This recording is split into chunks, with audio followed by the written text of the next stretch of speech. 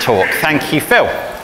Brilliant. Thank you very much, Ben, and Happy New Year to everyone. I hope you got some sleep last night. I did not. But there we go. Good. Well, as Ben has said, we've been in Luke's Gospel, haven't we, over the course of the Christmas period. And if you want to pick one up, there's still a load at the back of the room over there, so do grab one of those. If you were here a couple of weeks ago, we were here thinking about Mary's song as she was praising God about the birth of her son, Jesus. And today we're going to hear another song, the song of a man called Zechariah, after the birth of his son, John.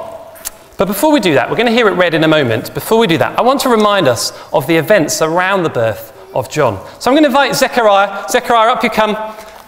Here's Zechariah. Doesn't he look wonderful? Now, Zechariah was an old man, okay? Zechariah is an old man, and he was married to a woman called Elizabeth, who was an old woman. And very, very sadly, they hadn't been able to have children. They'd cried out to God, they'd prayed to God, but still no children. And Zechariah was a priest, okay? So he got to wear things like this. I never know which way around this goes, and I'm not sure that, maybe open the neck a bit wider. I'm going to let you work that out. There we go. How does that go on? Something like that. There we go. It's got bells and everything, brilliant. Zechariah was a priest, okay? And his job was to work in the temple. If you could just shuffle over, I'm going to put my temple up here, okay? Let's hope it sticks. Didn't last time. Okay, the temple, remember, was that building that God had given to his people to say, look, I live with you. I live with my people. And one day it was Zechariah's job. Zechariah's job was to take some fire. Here's some fire, okay? And to go into the temple. His job was to go into the temple, to go and burn some incense inside the temple. And the people outside, well, they waited. Zechariah had gone into the temple. They were waiting. They were waiting, and it seemed to be taking much longer than usual. What was going on? What was going on? Was he dead? I don't know. Well, they could hear the bells jangling. So he must still be alive, right? You could hear the bells jangling. They're not very loud bells, are they? But there we go. So he must still be alive, but what was going on? Why was it taking so long? They didn't know. Until eventually, Zechariah comes out of the temple. Zechariah, what's going on, say the people. Why did it take so long? What was happening? What's going on? He's seen something. He's seen something. He can't speak for some reason. What has he seen? What has he seen? Oh, any ideas? What might he be trying to show us that he's seen? What's he seen, Joseph? An angel. He thought he'd seen an angel. Okay, no, we don't really know what angels look like, but this might be maybe what he's seen an angel. Okay, inside the temple, angels are messengers sent from God. Okay, he'd seen an angel. How did that make you feel? How did it make him feel? Scared. Okay, but angels are messengers, aren't they? Messengers from God. So if they're a messenger, they must have brought a message. What was the message that the angel brought? The angel. What's the message? A baby. Zechariah and Elizabeth were going to have a baby. Isn't that amazing news that the angel had brought? Thank you, Zechariah. Sit down for a moment. We're just going to read it. Here's what the angel had said. The angel had said, your wife Elizabeth will give birth to a son, and you are to call him John. He will be a joy and a delight to you, and many will rejoice because of his birth. He will bring many of the people of Israel back to the Lord their God and make ready a people prepared for the Lord. But do you know what? Zechariah had refused to believe it. Surely not, that couldn't happen. Not at their old age, no way. So the angel had said this, and now you will be silent and not able to speak until the day this happens, because you did not believe my words, which will come true at the appointed time. He hadn't believed God's words, so he would lose his words. And we cut to 9 months later, and Zechariah's coming up, and God's word has come true. Zechariah and Elizabeth, they've had a baby. Isn't it amazing? Against all the odds, it's a miracle baby. But Zechariah still can't speak. And as people do when someone's had a baby, everyone wants to know, what are you going to call the baby? And the people say, I know what we should call the baby. Let's call the baby Zechariah, shall we? Isn't that a good name? Just like his father. That's a good idea. It's a good name. It means God will remember. What a good name. And eventually they get round to asking Zechariah, what are you actually going to call your baby? But of course he can't speak, so they have to give him a writing tablet. Here we go. Let me hold the baby for a bit. And here's your writing tablet. What are you going to call the baby? What is Zechariah going to call the baby? And he wrote on his writing tablet with all the people watching. And then he showed them. This is what he said. His name is John. Well, they weren't expecting that. They definitely weren't expecting that. Thank you, Zechariah. Go and have a seat. You can take that with you. Thank you very much. They weren't expecting that at all. But But it's a great name, isn't it? It means God is gracious. And hadn't God been gracious to Zechariah despite his unbelief? But do you know what? Much more importantly, that was what God had told Zechariah to call his son, wasn't it? Zechariah had lost his voice because he hadn't believed God's words. Now, by calling his son John, he was taking God at his word, wasn't he? And so incredibly, his mouth was open and he said, "Praise the Lord," he said. Look what had happened. His unbelief had turned, all the way around, not falling over anything, had turned into praise. His unbelief at what God had said had turned into praise for what God had done. So what would he praise God for, I wonder? Was it for getting his voice back? Was it for the fact that he had a miracle baby?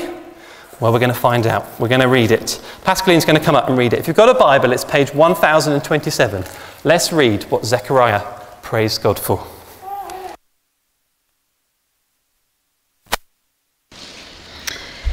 So the reading today is from Luke 1, verse 67 to 80 on page 1027. Page 1027. His father, Zechariah, was filled with the Holy Spirit and prophesied, "Praise be to the Lord, the God of Israel, because he has come to his people and redeemed them. He has raised up a horn of salvation for us in the house of his servant David, as he said through his holy prophets of long ago. Salvation from our enemies and from the hand of all who hate us, to show mercy to our ancestors and to remember his holy covenant, the oath he swore to our father Abraham, to rescue us from the hand of our enemies and to enable us to serve him without fear, in holiness and righteousness before him all our days. And you, my child, will be called a prophet of the Most High, for you will go on before the Lord to prepare the way for him, to give his people the knowledge of salvation through the forgiveness of their sins, because of the tender mercy of our God, by which the rising sun will come to us from heaven, to shine on those living in darkness and in the shadow of death, to guide our feet into the path of peace." And the child grew and became strong in spirit, and he lived in the wilderness until he appeared publicly to Israel. Brilliant. Thank you, Pascaline. Did you notice what Zechariah praised God for? It wasn't for the fact that he got his voice back. It wasn't even really for the fact that he'd had a miracle baby. His baby only got a few words.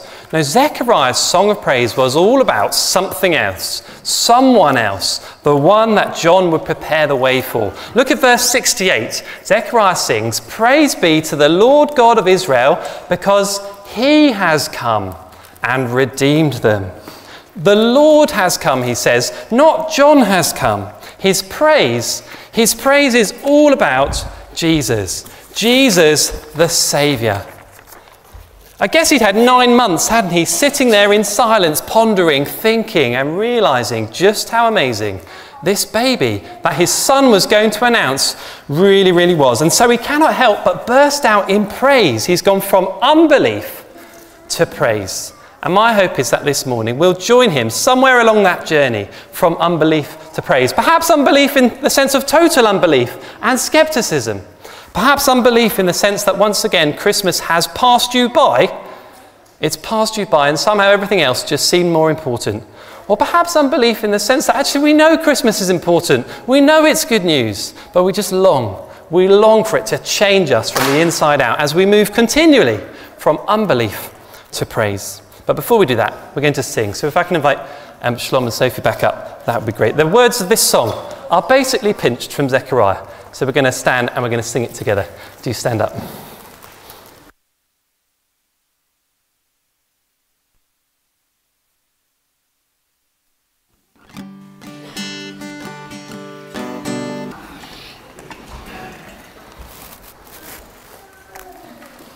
Well, let's think about what Zechariah has seen, shall we, in the song that we've just heard sung, in the song that we've just heard read, that Zechariah wrote. Abby's going to come in and help me, and we're going to have a think about what Zechariah says in this song. Where's Abby gone? Hi, Abby. Hi, Abby. Happy New Year. Happy New Year. Come up to the microphone for me. Abby, there's something different about you today. For some reason, you just look like a strong and mighty warrior. I can't work out what it is. Is it your socks, maybe? Have you got strong and powerful socks on? Well, yeah, but that's not quite it. Jumper? Is it your jumper? Maybe it's your jumper. Have you got a strong and powerful jumper on? Is that what it is? Is that what it is? It's not what it is. What is it? What is it that makes me think she's a strong and mighty warrior today? Any ideas? Any ideas, Phoebe? What is it, her? Her hat! Her hat! It's her Viking helmet, isn't it? With those big, scary horns on the top of it. See, horns make us think, wow, don't mess with Abby, right? She's a big, scary Viking warrior, right? Thank you, Abby. Go and have a seat. Why don't you give her a round of applause for her Viking impression? Okay. Now, in the Bible, horns are a symbol of strength, okay? So Zechariah said this, didn't he? Let me read to you what Zechariah said. Zechariah said, God has raised up a horn of salvation for us, okay? Jesus is described as a horn. There's a horn, just one horn. There we go. And it's the first of two images we're going to see about Jesus today, okay? Now, why do we need Jesus to be a horn of salvation? Well, it's because we need him to be strong. And we need him to be powerful, don't we? I wonder, do some of us ever have the wrong idea about why Jesus came? Here's an idea, just here. Some people think that Jesus came perhaps just to be, where's it gone? Just to be a good example for us, to show us how to live so we can follow him. But if that's the case, then why do I need him to be a horn? Why do I need him to be strong and powerful? I'm not strong and powerful, am I? So how could I ever follow him? Well, some people think this. Some people think Jesus came to be a good teacher, to say clever and inspiring things. But if that's the case, why do I need him to be a horn, to be strong and powerful? Well, some people think Jesus came just to show us that he knows us, that he understands what it's like to be one of us, and that should be a comfort for us. And do you know what? That's absolutely true. But it can't be the whole picture. Otherwise, why would Jesus need to be a horn, a strong and powerful horn of salvation? Why do we need Jesus to be a horn of salvation? Well, did you see what Zechariah said?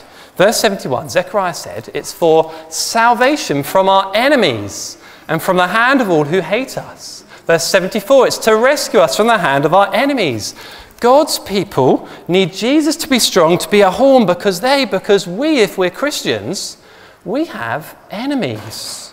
I wonder if that's why we sometimes struggle to believe that Christmas is such good news. Have we forgotten we have enemies? Or maybe that's why we struggle to praise God, because we've forgotten the enemies that Jesus came to rescue us from. We've got enemies. Now, I've put 3 enemies up around the room. I wonder if 3 children would bring me up the 3 enemies. If you can see them, that would be really helpful. There you go. We're going to get one over there.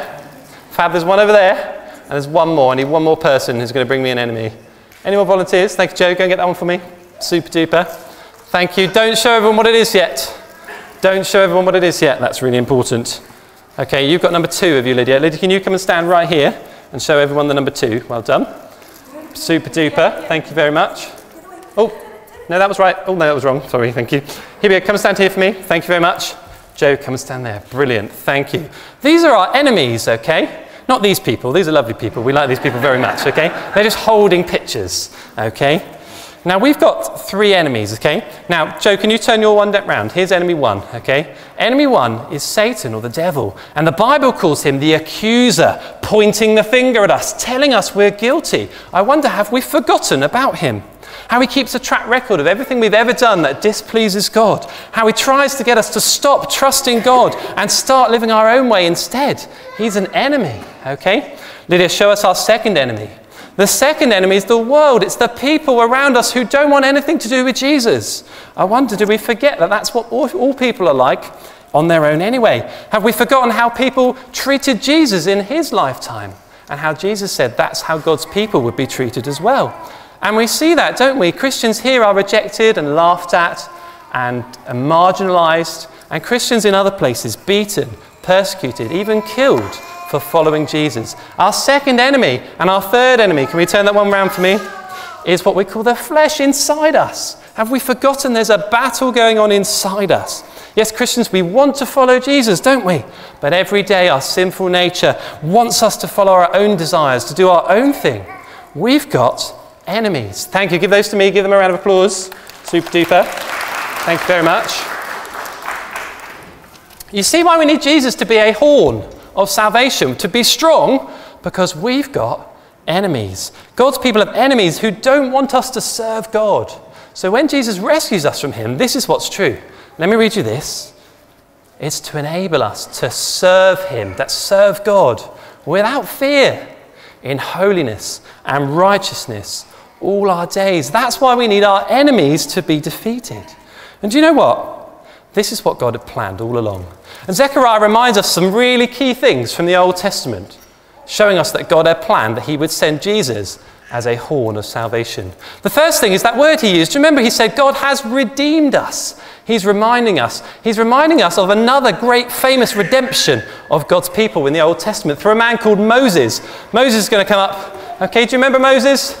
Okay, Moses was used by God to rescue God's people from slavery in Egypt. Do you remember this? They were slaves, and do you remember God delivered them? He rescued them from their enemies by destroying the Egyptian army. Oh, there's an arrow. Can you come stand here, James? Just because otherwise the arrow doesn't make sense. There we go.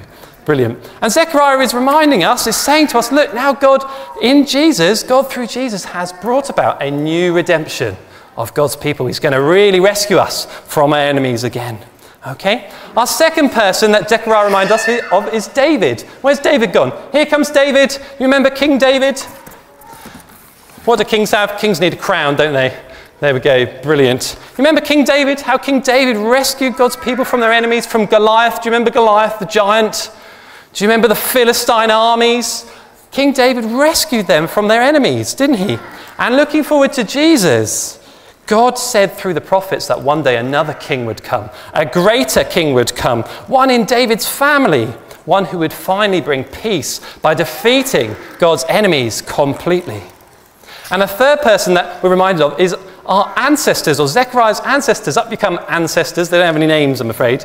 Zechariah says he's shown mercy to our ancestors. Now, God's people got it wrong a lot through the Old Testament. They sinned and they turned away from God. So God sent enemies against them to get them to turn back to him. People like the Assyrians, like the Moabites, loads of people. And they did turn back to him. And they had to offer sacrifices. Here's a sacrifice. There we go. Can you hold that for me? They had to offer sacrifices and cry out to God for his mercy that he'd rescue them from their enemies. And you know what? He did rescue them from their enemies. Although those sacrifices didn't actually bring mercy, they were pointing towards a future day when God would send Jesus to really bring mercy, to really rescue them from their enemies. And finally, our last person is Abraham. Okay, up comes Abraham. Do you remember God's covenant with Abraham and his family? Come and stand over here. Thank you very much. Do you remember God's covenant with Abraham and his family? Do you remember all those promises? Oh, there we go. Can we hold that? Do you remember all those promises that God gave Abraham of land and children and blessing, that God would curse Abraham's enemies? And looking forward to Jesus, do you remember how God said that one of Abraham's descendants would be the one through whom God's blessing will come to the whole world, so that God's people from every nation could be rescued from their enemies? Look at all this that Zechariah is reminding us of. This was what God's plan was all along, to send Jesus, a horn of salvation, to rescue us from our enemies. Thank you very much. Go and sit down. You can take your props. Thank you. Go on then. Give him a round of applause. Zechariah has gone, hasn't he? He's gone from unbelief. He has gone to praise. He spent time and he's realized how Jesus is the one who will rescue God's people from their enemies. Now I wonder, have we forgotten our need of his rescue? Have we forgotten those enemies we need rescuing from? We have real and powerful enemies. Do you see? If we've got enemies, we have to have Jesus as our horn of salvation, don't we? We're going to sing again, and if I can invite musicians up. We're going to sing a song that starts, "Joy has dawned," with the birth of Jesus, promised from creation, God's promised horn of salvation, as we've just learned about. Do stand. Brilliant, thanks. Do have a seat again.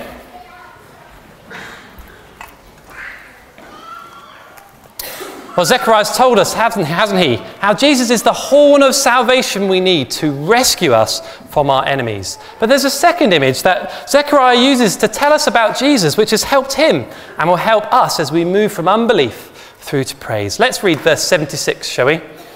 This is Zechariah says to John, "And you, my child," talking to John, "you will be called a prophet of the Most High, for you will go on before the Lord to prepare the way for him. Do you see that? It's not very long until, well, Zechariah's talking about Jesus again, isn't he? His son got about 3 words in all of that, okay? It's a bit like this. Let me show you something. Where have I put it? Here's the moon, okay? I never know which way up to hold the moon, okay? Now, have you ever looked up at the moon and gone, wow, the moon is amazing, isn't it? Okay, you look up there and you go, oh, it's so bright. It's incredible. How is it so bright? Do you know what? It must be really, really hot, mustn't it? To give out all that light, that must be what's going on. But, of course, that's not what's going on, is it? That's not what's happening at all. The only reason the moon gives us any light is because it reflects the light from a much brighter light, the sun. It reflects the light from the sun. And Zechariah's baby John is going to be a little bit like that. He will be great. John will be great, but only because his task is to prepare God's people for a much greater light, that light of Jesus. And if we're going to move from unbelief through to praise, we need to see why Zechariah says Jesus is like the sun. Rachel's going to come and help us here, okay? And I want you to imagine that Rachel's gone on a country walk, okay? She loves walking. I don't actually know. Do you like walking, Rachel? She does like walking. Phew. Didn't actually ask her that as I asked her. Okay, she's got a hat. She's going somewhere really cold. Okay, she's gone somewhere really cold for her walk. It's up in the mountains, actually. She's got a hat, she's got a coat, she's got her gloves. She's going for a walk. But for some strange reason, she's decided to go for a walk in the middle of the night. Not a very good idea, up in the mountains all by herself, is it? But there we go, she's going for it, and she can't really see where she's going. So she's walking around, and it's absolutely dark. And she's bumping into things. And she's falling over. And do you know what? She doesn't really know where she's going. She hasn't got a clue what's going on. What's going on? And then she says, I know what I'll do. I'll get my phone out. Oh, there we go. Which was somewhere in a snowdrift somewhere. Finds her phone very quickly. Gets her phone, and it's like, I'll be okay, I've got my phone. But, oh, battery's dead. No light, no maps, wandering around in the dark, lost, bumping into things. Then she has another great idea. I know what to do. I'll sit down and I'll wait. Because morning's going to come, isn't it? Morning's going to come, and then I'll be able to see the path. But what I didn't tell you is that actually Rachel lives in this place here. Okay, this is Svalbard in Norway. Okay, now in Norway, sometimes it's dark for months on end. Imagine that. Isn't that weird? Okay, just months and months and months of darkness. So Rachel's sitting there in the dark, and it's not going well. It's not great, is it? She's lost. She's completely lost. She lives in darkness. And the Bible actually says, we're a bit like that. We're a bit like that in that without Jesus, actually, we can't know God. We have no way of knowing God. And the reason we can't know God, is our sin. Here you go, Rachel, stand up for me, will you? Thank you. Okay, is that going to fit over your massive hood? That's the world's biggest hood. There we go. The reason we can't know God is because of our sin, all the ways that we've turned away from God and rejected him. And actually, it's worse than that, because our sin not only means we can't know God, but we can't even have peace with God. We've actually made ourselves God's enemies. Okay, but that's not all. As you're there kind of fumbling around in the darkness, lost and tripping over things, bumping into things, suddenly a shadow looms over you. A big, scary shadow. You don't know what it is. You don't know who it is. You don't know if they want to hurt you. It's very, very scary. No matter what you do, where you go, you run around and it's still there. It's still there. It's still there. You can't shake it. This shadow. And so the Bible says not only do we live in darkness, not knowing God, unable to have peace with God, there lies over us a shadow. And that shadow is death. It's unavoidable, looming over us no matter where we turn. What happens when we die, when we face God that we can't know peace with? And so suddenly, as we live in darkness, in the shadow of death, suddenly, out of seemingly nowhere, suddenly the rising sun bursts into the scene, bursts into the scene at last. And Zechariah says, Jesus is that rising sun, come at last to rescue his people from their enemies. And with the rising of the sun, suddenly a path is made clear. Off you go, Rachel, go down a path somewhere. Thank you very much. Okay, the path is made clear, and suddenly that shadow of death, with the rising of the sun, it holds no fear for us anymore. Isn't that wonderful? Jesus is the rising sun who's come to rescue his people from their enemies. Here's how Zechariah puts it. He says, it's because of the tender mercy of our God, by which the rising sun will come to us from heaven to shine on those living in darkness and in the shadow of death, to guide our feet in the path of peace. Well, how precious is that? Do you remember that phrase? This is what Zechariah says. He says, the tender mercy of our God. Mercy because it's not what we deserved at all. Tender because it comes from his deep compassion for his people. Jesus, the rising sun, has come to rescue his people from their enemies. And John, Zechariah's son, John is going to get people ready for him. So I wonder, what's he going to tell them? Well, let's read on, shall we? It says, we read this earlier, to give his people the knowledge of salvation through the forgiveness of their sins. Here's how Jesus is going to rescue his people from his enemies. Here's what happens when Jesus, the rising sun, bursts in on us as we live in darkness. Sins can be forgiven. Isn't that wonderful? That second baby, of course, would grow up and live a perfect life and die for us a sacrificial death on the cross, that anyone who trusts in him might have their sins forgiven. Now, in our society, I think we hear two things about sin, don't we? On the one hand, there's people who say, don't worry about your sin, the ways you've lived your own way instead of God's way. Don't worry about it.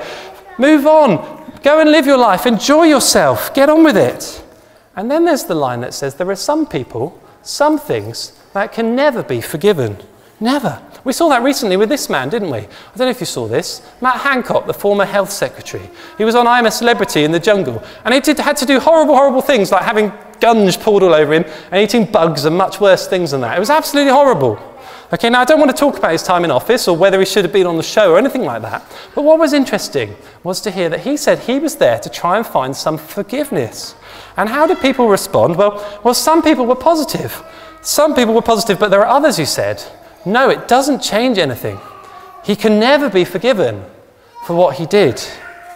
But you know what? The Bible won't let us get away with either of those attitudes to sin. It tells us all sin, every way we turned away from God, it all matters. All of it matters. Now, the reason we're in darkness, the reason we can't know God, the reason we can't have peace with him, we mustn't make light of sin. But the Bible also says, on the other hand, wonderfully, all sin, by any person who puts their trust in Jesus and his death on the cross, all sin can be totally and utterly forgiven. Well, isn't that wonderful, wonderful news for us? Because don't we all carry around with us the knowledge of all the ways that we've rejected God's ways and tried to live our own ways instead? Isn't that wonderful? This is how Jesus, our horn of salvation, will defeat our enemies through the forgiveness of our sins. Let's think briefly about how that works, shall we? Can I have 3 volunteers who are going to come and hold my enemies up again? Go on then, Joe, come back up. Anyone else? Come on, Lydia. Oh, we've got the same people. Come on, Jemima. There we go. Number 3, can you hold it number 3 for me? That way round. You can do number 1 this time. That way round, thank you very much. And that way round. Remember these enemies that we've got, that Jesus has come to rescue us from? Well, let's go through them, shall we?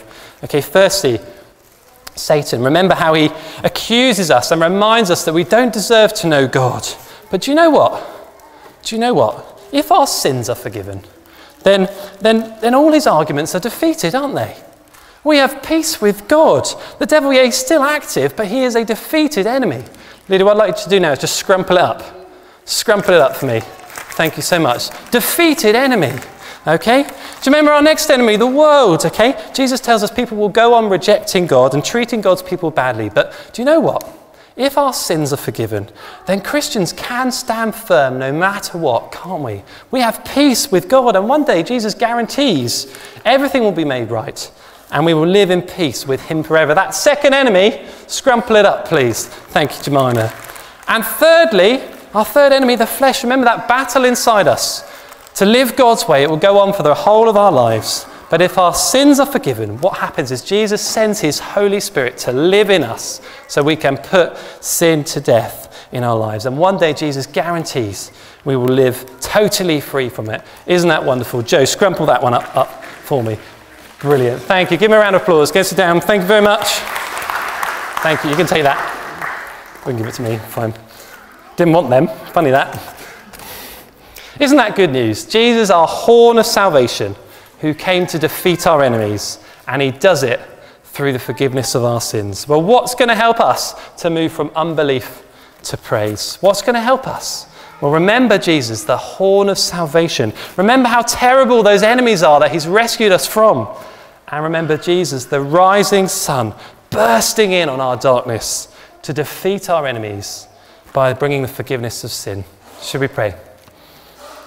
Our dear Heavenly Father, we want to praise you and we want to move away from unbelief. So please help us to worship you and praise you for Jesus, our horn of salvation, who has defeated our enemies, and for Jesus, the rising sun, bursting in on our darkness, that we might have forgiveness. And we praise you in Jesus' name.